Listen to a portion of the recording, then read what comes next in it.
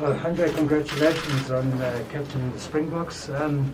Just your thoughts on the challenge ahead, a team with a lot of new combinations, quite a feisty Welsh team, might be a provocation. Just talk us through your captaining your first test. Oh yeah, firstly it's an unbelievable honour. It's something you dream of playing for the Springboks, captaining the Springboks. I don't think it goes through so a lot of people's heads, so it's an unbelievable honour. I'm really excited for that challenge. And yeah, we got a few new faces in the squad, but it's guys that's earned their spot playing brilliantly for their clubs all season. It's a nice thing about how we do things here. We reward people for playing well, so it's going to be really exciting to see what they can do on the field tomorrow. But yeah, we got enough experience on the pitch to handle whatever comes our way. We know Wales are going to try and get in our faces and try and get under our skins. They've been pretty open about it and we're very clear in the first test match. But I mean, that's something we enjoy. So we all for that. They can come at us. We want to take a step back. And yeah, it should be a good one. I have one. Actually, there was a lot of things in the Welsh media about the 14 or all the new faces. Is that some of a motivation for you guys to show them on Saturday? Yes, listen, you are wrong, or you were wrong in thinking it's a B team or a so-called B team. I think an honest truth from my side, it's disrespecting the Springbok emblem. You know, we've got guys, 42 players in our squad, and they all, like Handre Pollard said, they've all earned their stripes. You know, they've been playing well for their clubs, and somehow, as coaches, we're going to have to give them opportunities. You know, and now we're in a good position. For example, we're 1-0 up. Do you understand? So we're in a good position to give other guys also opportunities. And for me, we don't have a B team. Yeah. We've selected a strong team that will be able to perform tomorrow. That we know that we stand a chance to win the game, and the balance in it. That's the thing. We've got a good balance there. We've got guys that've been around, who've won the World Cup for us. We've got a guy like Eben with 98 test matches. We've got Handre Pollard who's been around. You've got Jesse Phil who's been waiting for his opportunities. So it's very important for us as coaches to make sure when we give also other guys opportunities, but it must also be a good balance between the youth and the experienced guys. Yeah, but actually, if you read all that things in the media, is that like a motivation for you guys? I think the motivation, it comes within ourselves. You know, we as a Springboks, we always, irrespective of which team we're playing against, we always set high standards for ourselves. And like I said last week again, you can't underestimate a team like Wales. And probably people, they thought I was just making them feel good, you know. They've showed on the field. They've played until the 80th minute, and that's exactly what we expected. We said last week, they're not going to go away. They're very tough. And it was proven on the field. So we expect the same thing, you know. And I'm also excited to see a couple of youngsters that are getting opportunity, like Handre mentioned earlier on. I'm also excited to see if they'll be able to handle that pressure because of, once again, the Welsh side. They're going to be physical, they're going to be in our face, but something that we're prepared for. Handre, you've mentioned that the team was basically 4 players, and that's absolutely right. But how many sort of sessions have you had to gel, and is that the biggest challenge is for all these form guys to get the synergy right? Yeah, and last week, Monday, we already knew this was going to be the plan. So we trained together as a team last week, preparing the guys for last week's test match. So this has been our second week. Okay. So in the last 2 weeks, there's a lot more cohesion in the squad. Of course, there's going to be disconnection sometimes with these guys coming from all over the world. But we're prepared for that. We're going to be bold in the way we play. We're going to make mistakes, but we've got each other's backs. We've got to trust each other's skill sets. There's guys with unbelievable skill sets. And we, myself, as game driver, just got to give those guys opportunity to express themselves within our plan, within the way we want to play. But yeah, no, I feel that we are really, really good, well aligned, and ready for it. Just give us an idea of your leadership. Obviously, you're the vice captain of the national side. What is your leadership style like? And is this your first time you're leading the national side? Or I know you've been with the junior side as well. Yeah, no, it's my first time officially captaining the Springboks, so that's very exciting. Oh, thanks. Yeah, I mean, our leadership style has always been a group of guys together on the field, looking after certain pressure points within the game. Yes, the captain's got to run out in front and speak to the ref. I think that's going to be a big thing on Saturday. The way they challenged the ref last weekend, I think they're going to go for it again to put pressure on him, because their backs are against the wall. They're playing in South Africa against the Springboks. So that'll be an interesting challenge. But in terms of in our team and the way we want to go about our stuff, we've got Irvin looking after the line, our Trevor looking after the scrums, myself and Warwick looking after the way we want to play on the field, all the kinds of things like that. So we got leaders in every department, and we'll together try and lead the team as best we can. It's certainly not a one-man job. Handre, can I ask you, usually, and I might be horribly wrong here, the tradition from South African rugby is usually they have a captain in the pack though. Now we have finally we have a fly off. We had a center in John de Villiers, a fly off as a captain. I know all the Northern Hemisphere side, all their flyers are captains. Is that something, is it noemenswaardig? Is that in how important? And what is your view like as a fly off around the field? Yeah, I know South Africans like to have a guy in the pack, just the physical and the presence part of it.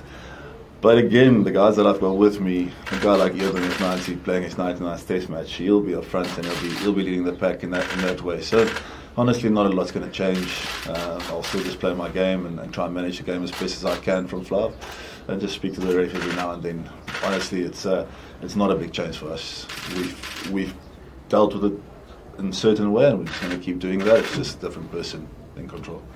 Andrew, what do you make of Dan Bigger? Fly half from the captain against you this weekend. Excuse me? What do you make of Dan Bigger? You fly half from the captain this weekend for Wales. Yeah, man, Biggs is he's a great player. He's very experienced, and he's a fighter. He's one of the tougher flyers out there, and you could see it last weekend in the way he led his team. He also won't go away. He's an inspirational guy, I think, for them, and the way he plays and the way he motivates his side, it's important to them. So I guess it's up to us to get after him, get stuck into him as much as we can. But that's it. You can't do pretty much. That's what we can do. We can try and be as physical and try and dominate him and them as much as we can. But other than that, we'll focus on ourselves and just take it play by play. When you hear terms like earlier B team and devaluing and disrespecting as captain of this side, what do you make of that? I just shrug it off, to be honest. Don't think much of it because people are wrong. This guy's more experienced that played last week, but I think in terms of class and talent, it's really not a big difference this week. So don't look into that too much. What does the number 63 mean for you? Sorry, I've been told the number 63 is very significant for you. 64. My apologies, yeah, I've got it wrong. Number 64. Apparently you are only one of 64 people in South Africa who are in this position right now. Yeah, I'm 64th Springbok captain, so I mean, it's not a lot of guys over the years. If you look all the years that the Springboks have been around, so again, it's just an honour, man. It's a privilege. It's a very proud moment for myself and my family, and I'll try my best to lead the team the best I can. And Andre, I think the last time you played with Andre Estesen was that little episode at Twickenham. I might be wrong. But, just having him back in the team and having that sort of a guy of freakish physical dimensions next to you, is it good to have him back? Oh, it's great to have Andre back. It's, I mean, he's played some unreal rugby the last 2 years with Quins, and again, he's been rewarded for his form. And I think he's very hungry as well, because once you've been in this environment and you get left out, you really only then realise what you have and the opportunity you have. So having him back, I think he's going to be really psyched up for this one. And let's just put it the way we'll use him wisely. Can I ask you, sorry, I'm trying to ask you though, I asked him about his position on the field though. Being the captain and playing the forward role though, isn't there added pressure on him now to take leadership, make decisions and still fulfill his role though, that important role he has to fulfill in the field? Yeah, this is something maybe you don't realize. If you look at the team in front, you've got Thomas Tutori, who's the captain for the Sharks. You've got Eben, who's led the Springboks before. And then you've got Marcel Coutier, who's the captain for the Bulls. You've got Handre Pollard, who's been part of our system for a long time, you know. So, and also it goes with the nature of the position. As a flyer, you're always one of the guys that are game drivers on the field. So I don't think it's going to be extra load on Handre. Like you just said, I think the only difference with him now is just to communicate with the match officials. Otherwise, he knows his role. He's a leader by nature in his position. So I don't think it's going to be an extra load on him. And once again, we trust the people around him also to assist him. Like you just mentioned, in all departments, we've got people that are, even the youngsters that are starting, for example, the outside backs, those boys, they've also got a role in the team where they can lead, irrespective of the test matches they haven't played before, do you understand? So that is how we develop leaders in our team. So we're not worried at all about that he's going to have an extra load. If I can ask both of you, 14 months ahead of the World Cup, there's a lot of chat about the World Cup and building up towards it. How difficult is it to stay in the moment? Like you're building up for particular tests, how difficult is it to sort of focus on that? I think it's not a secret. Our goals, we've got top 3 goals in our systems, which is the first one is to win. When you wear a Springbok jersey, you know you're not only representing just only your family, you're representing plus minus 58 million South Africans. So we know wearing that jersey, it's a very tough job. So once again, for us, the goal is always to win first. And then at the very same time, we also want to transform the team, and make sure that we keep getting better, in all departments. And you can't transform if you're not going to give other people opportunities. Do you understand? When you talk about transforming and developing the game, you also need different types of skill sets. If you look at the back 3 that we've got now, all 3 of them, they've got an X factor. They've got also the fullbacks. Do you understand? So we're trying now at least to give also some different challenges. So for us, I think the main thing is to win first. That's it. And we're going to do everything in our powers to make sure that tomorrow, after the 80th minute, we'll be the team that's winning. Yeah, I mean, the World Cup's always in the back of your mind, as for any team and player, but there's no point looking that far yet. We've got a lot of hurdles in front of us, and this weekend is the first of them, so it's in the back of our minds. We've got stuff that we are working on towards the World Cup, but for now we're just solely focused on winning this series. I'm going to ask you this question in Afrikaans as well, but I'm going to ask you in English first. Trevor Nyakanya used this words, and I'm still stuck to this words. He says in his playing days with the Cheetahs, they referred to the Toyota Stadium as a begrafplaats, as a cemetery. Is that the right word? What's your history of the Toyota Stadium, and what's it like for visiting teams coming to this venue? Yeah, man, the graveyard. It's tough. It's tough. I remember playing my second Super Rugby game here. We lost.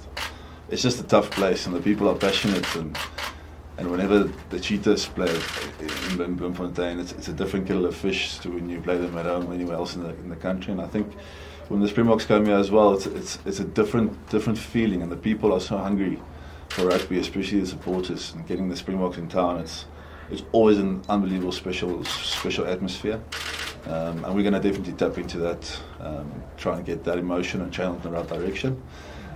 But yeah, Bloemfontein is a special place, and we want to keep it that way. We want to keep it a tough place for other people to come here. You guys want to bury the whales here tomorrow? Yeah, that's the plan. Yeah, I was actually wondering what was the role of the seniors, like Faf and the Sia.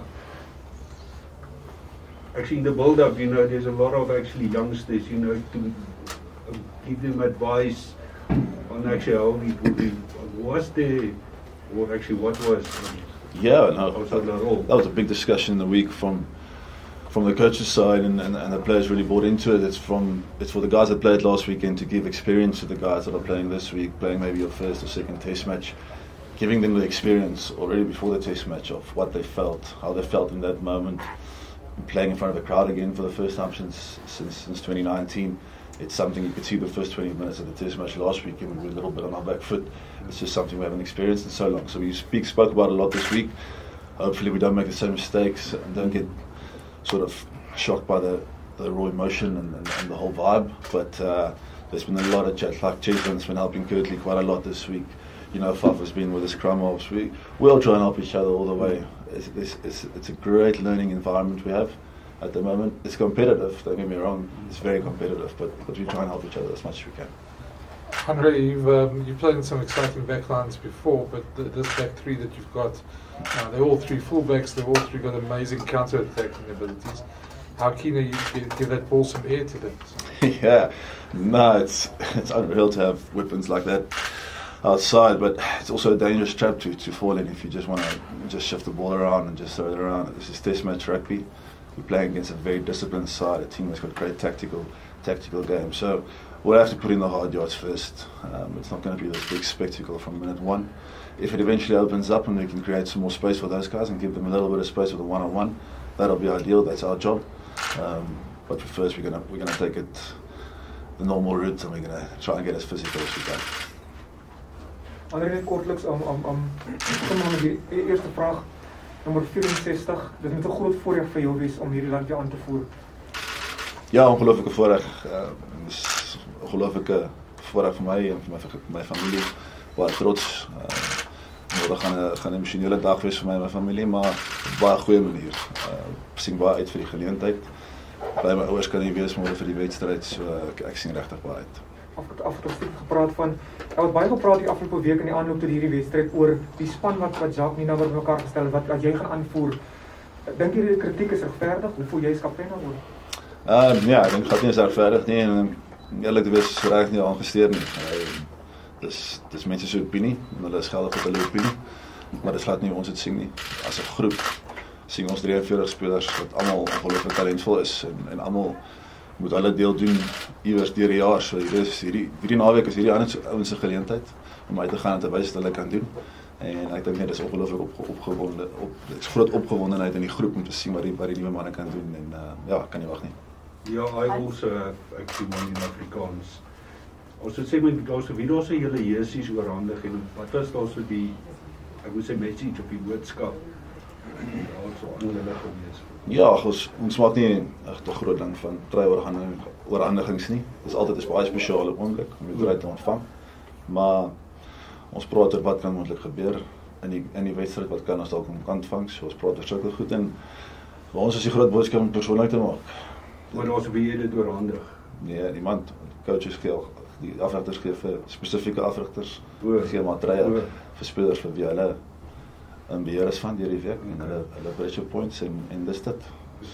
Ons moet ook try te ontvang is groot genoeg eer. Jy kort nie iemand om 'n groot oorwag te maak af van nie.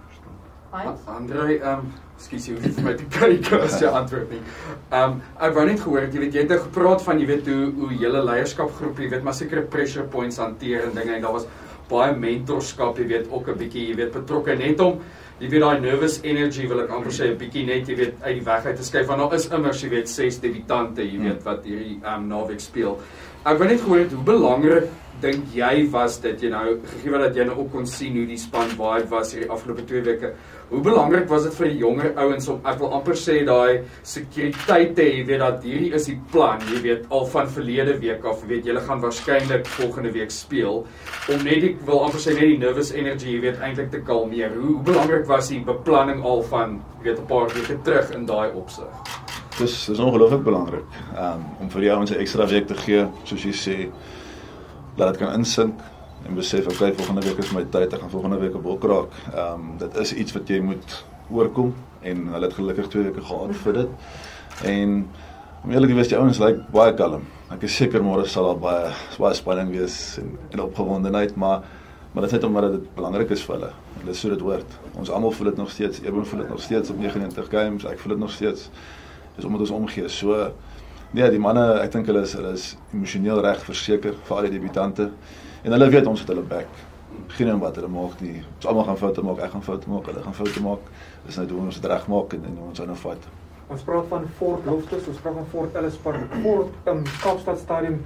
Wat maak jy van die Toyota Stadion en jou geskiedenis op hierdie speelveld? Ja, yes. Dis 'n ongelooflike stadion. Die mense is heeltemal 'n vibe wat jy begin aan 'n plek kry nie. Die toeskouers, soos elke plek in Suid-Afrika, spesiaal op sy eie manier. Ek het herinneringe hier, dink aan daai, dit was bijsonderste toets geweest, 2018 hier, toe ons in Engeland ook teruggekom het, waar ons so stadig uit die blokke uit was, wat regtig 'n special dag was, en is iets waartoe ons nog ons gereeld terugkyk, en ons weet, hier is genoeg ondersteuning, en daai, om daai in jou memory te hê, is altyd iets great om op die veld mee te gaan, jy weet, als geen altyd volgens plan gaan nie, maar om te weet, jy was alleen, jy het het al gedoen op die stadion, is belangrijk. Kan begrafplaas? Ja, die begrafplaas.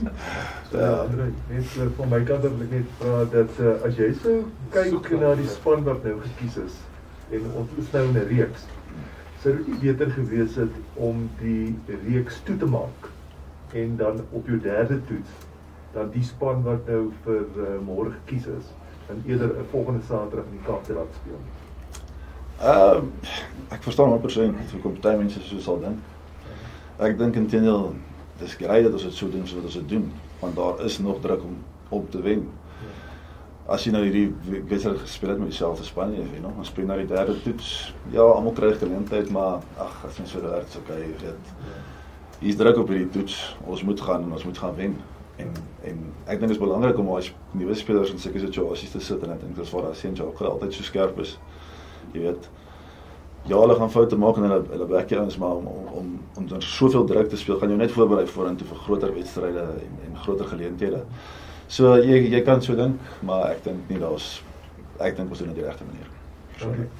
Handre, I just want to ask you last question. Last week after the match in Pretoria, Dan Bigger was very clear. He said, despite their discipline, despite losing narrowly, they're not here on a safari. They're going to be in your faces. As they're not expecting to get a red carpet treatment here, but at the same time, they're going to give it to you guys come the second test match of Bloemfontein. I understand it completely. I mean, if they're just going to come here and just quietly go about their business and just let us have our way, it's not going to go their way. So I understand it completely. Them trying to get under our skins, getting us off our task. But again, we South Africans, we enjoy that. That brings the best out of us.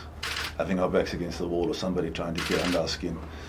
I understand why they're doing it, and we'll be up for it, but there's no way we're taking a step back. Just maybe in the lead up, maybe give us a bit of insight on how much debate there was in the management team, maybe not this week, but when you guys were doing your planning, on this plan to play these youngsters as such. Was there a bit of a debate on it, or was it? Yeah, Brendan, there's always a tough debate in the boardroom, you know. If we're going to have an easy win, then I don't think we're in the right place, you know. So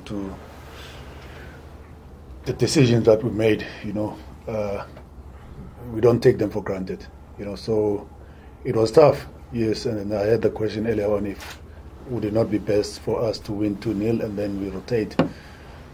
That was not our original plan. Our original plan was always to give the first two games, we give everyone an opportunity so that if we go to the last game, then we can select our best possible team, and that will probably build up towards the All Blacks game in the championship. So it was part of our original plan, and we just make sure that we stick to it.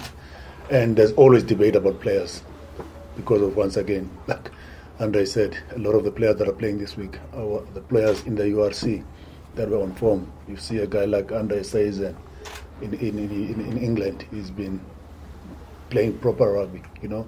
And Handre Pollard, 3 weeks back, he played the final. You know, a lot of guys that are in that back line. There's one thing, that's a funny thing about people. They talk about our team as it's a B team. Some of those lighties, they played in the URC finals. Some of those lighties, they played in the semi-finals.